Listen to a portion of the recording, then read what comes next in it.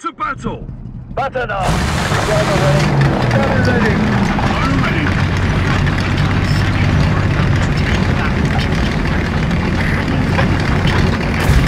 Noticed in battles against other players, enemy tank armor can be tough to penetrate. Tank! 12 o'clock! Point blank! The tank in front of you has exactly this kind of... You can use zoom to get a better view of the target. Aim your cross. This tank has its frontal armor facing you. This is the strongest part of a tank's armor, but you can still penetrate it whenever the aim assist indicator turns green. Find a weak point in the tank's armor and destroy it.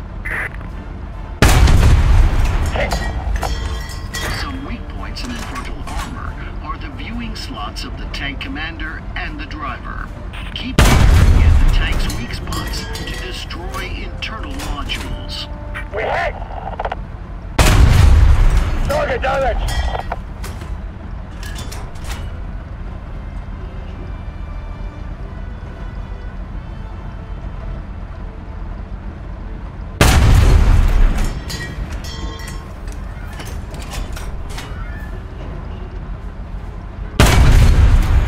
Target hit!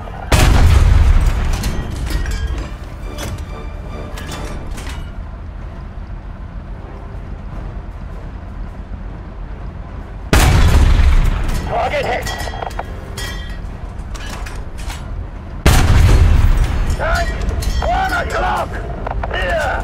Awesome! Now, move the reticule onto the other nearby tank. That enemy tank has very strong armor, which your current shells can't penetrate. The fact that the aim assist indicator turns red when hovering over any position on the tank shows this. Fire a few shots at the tank. As you can see, the shells we are using are useless against armor that is this strong. So, we should switch to another type. Target damage! To understand how effective different shells are in different situations, you need to look at the icon of the shell. The icon shows both the type and armor penetration of the shell, as well as the additional damage it causes. If you compare the two types of shell that your tank is equipped with, you can see that the currently selected shell causes more damage. However, this will not help us to destroy the tank if we cannot penetrate its armor. Now, look at the armor penetration of the shells. The second type of shell can penetrate far stronger armor. Even though the first type of shell causes more damage, it would not be effective in this situation. So, shells with better armor penetration should be used. Switch to the alternative shell type available. Load armor! You have switched to composite shells. These shells successfully pierce almost any armor, but they cause lower damage. Destroy the target tank. Target damage! Target hit! Shot deployed! Target hit! We hit! Fire! Hit!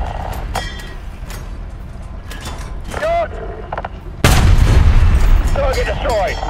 Now you can see that even though the composite shells make it possible to destroy a well-armored target, it takes quite a long time because of their low damage.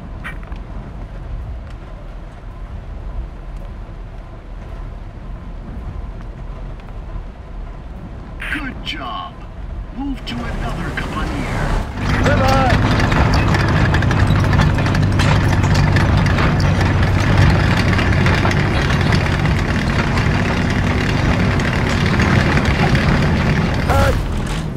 When shooting at long distances, you need to take into consideration consideration that shells do not fly straight, but follow a parabolic path into account, meaning that they will fall to the ground once they pass a certain distance.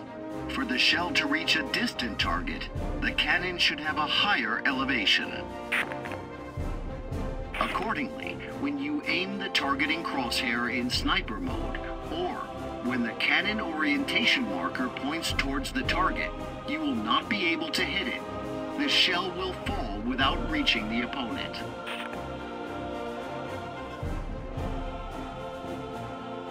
To hit the opponent, no matter how far away they are, move the white crosshair onto them. It changes color when it is over the enemy. And fire.